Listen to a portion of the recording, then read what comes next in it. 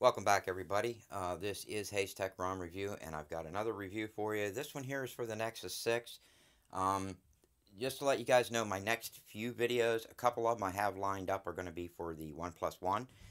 But I figured I could get this one out pretty quickly, so I wanted to get this one out. This is another request review. This is YAOSP, or better known as Slim. It's built by Yank555. And I've actually had this requested a couple of times, so I figured I might as well go ahead and get it out now. I've tried to wait until some more features were added, and I just think Slim is going to be this. It is Slim for a reason. You don't get a lot of options with it, and I think that this is what we're going to have. So I'm going to go ahead and review this and get it out there, let you guys see. It's a very nice ROM if you like a stock ROM. And this is just a little overstock, so this video is not going to take very long to get out. So let's go ahead and get into this. We're going to get down to About Phone. This way you guys can see this is Yank555. It's open source project. Basically this is based off of Slim. It's got a lot of other pulls from other sources too, but basically it's Slim. One thing I noticed about it right off the bat is it doesn't come booted at like 460 or 480 DPI.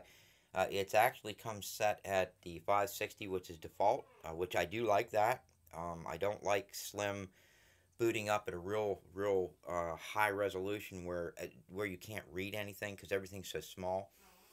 So this is set up again, guys, as stock, as far as DPI goes. It is for the Nexus 6. It's Android 6.01. It's got the August security patches in it. I am running Blackbird kernel, guys. I'm not going to explain why. You guys know I love the features of Blackbird kernel. That's the only reason I'm using it.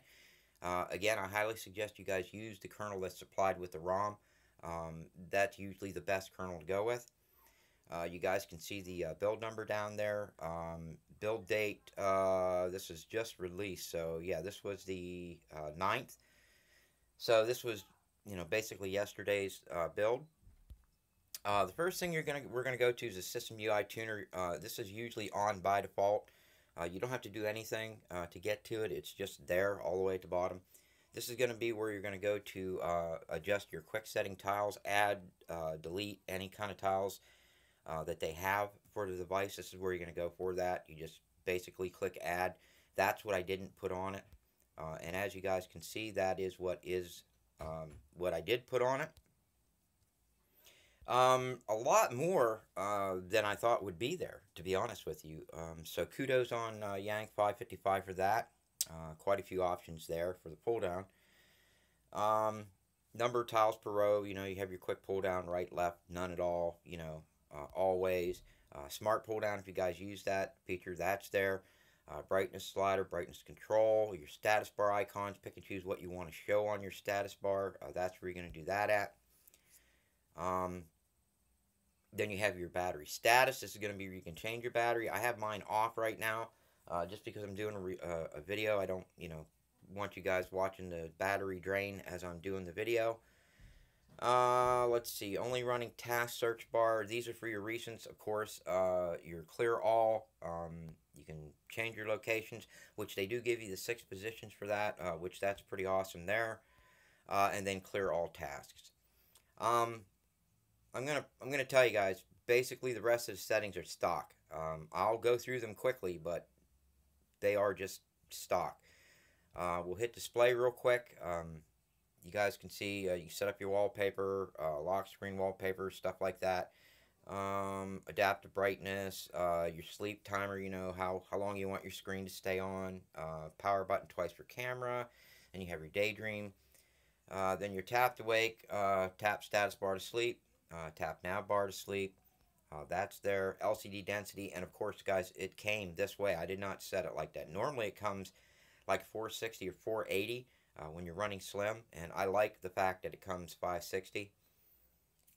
Then you can change your font style. Then you have your cast, expanded desktop. Here's your wake options if you guys use wake options, and of course ambient display is at the bottom. If you turn that on, these are your advanced doze options. So I mean, there's a lot more than just basic stock. But again, guys, this slim was meant to be slim. It's slimmed down with some really cool features, and that's pretty much what this has. Most of the features you're going to find are right in the drop down. So that's where most of your features are going to go, where you're going to need them, or where you're going to go to turn them on at. Sound and notifications are up next.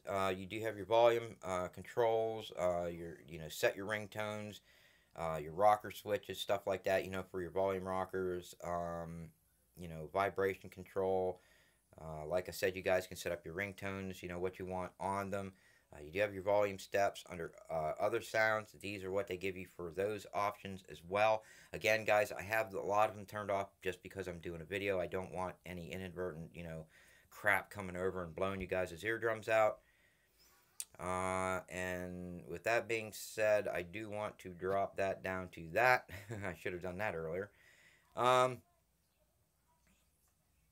And that's pretty much it. You have your do not disturb, your notification access all the way at the bottom. Next up is going to be, I'm not going to hit all of these because again, I mean, they are just stock setting. Under security, of course, you have privacy guard. Privacy guard is just standard privacy guard. You can go in and pick and choose, your permissions, stuff like that with each app that you have on. Encrypt your phone if you want. Power menu. This is going to be where you set up your power menu. Basically, to set that up, all you got to do is hit the add button and pick something you want to add. Screenshots. See, this is one thing I didn't set up yet. Let's go put users down there. Oh, and that's the maximum reach. Okay, so let's get rid of users. All you got to do is slide it to the right.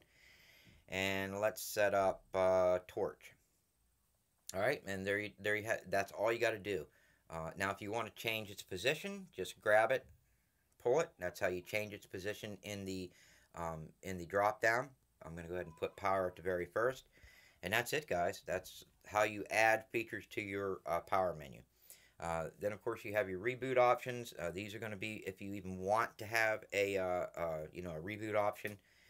This is where you go for that. Make sure you guys have that turned on always if you want to be able to boot into recovery, okay?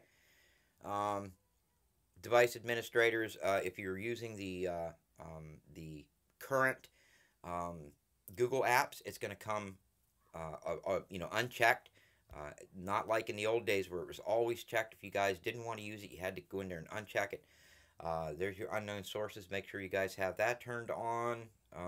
Trusted credentials, stuff like that. Screen pinning all the way at the bottom. And that will take care of security. And I think about the only thing I also want to hit are the developer options. Of course, they don't have advanced reboot. I showed you guys where that's at. They do have the root access. I always choose apps and ADB. You guys can choose whatever you want. You can pick whether or not you want to super status to show in your status bar or the icon to show in your status bar just by clicking that there. Make sure you do have your USB debugging turned on. I can't remember whether that's on by default or not.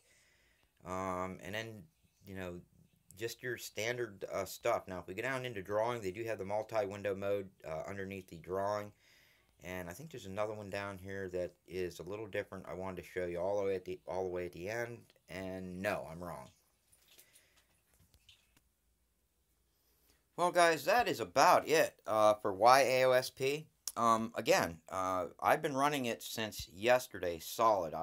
I do run multi-ROM, so I have the option of switching back and forth between ROMs. And I've left this on. I wanted to run it. I wanted to see how I just wanted to see how it worked, how it ran, how fluid it was. And it's a really stable ROM. I mean, if you guys are looking for a daily driver and you're not looking for a lot of custom features, this is it. I mean, I've watched YouTube videos, done stuff like that. I've had no issues with video playback, no audio issues. I haven't had any random reboots. Scrolling seems to be very fluid. No major issues at all. So it's definitely something worth looking into. Now the launcher I'm running, this is the Nexus launcher. It is the latest update of Nexus launcher. It's basically Google Now launcher, but the end preview. And you guys can get that just by going to downloading the TBO GAPS package or the TBO app. And what that'll let you do.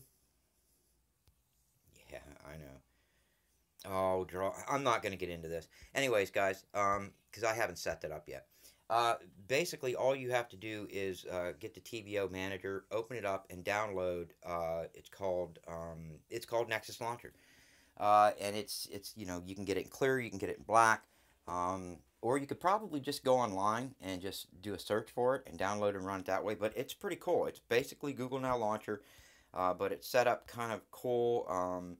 You know, there's your app drawer. If you press and hold, this is going to give you your settings. Here are your settings for it. Uh, so I just figured I'd let you guys see that as well. I like the way it looks to begin with. Um, you know. Anyways, guys, if you liked the video, give it a thumbs up. Again, this is a request video. This is YAOSP for the Nexus 6. Remember, guys, my next couple videos that I'm going to be putting out, I'm going to try to get them out for the 1+1.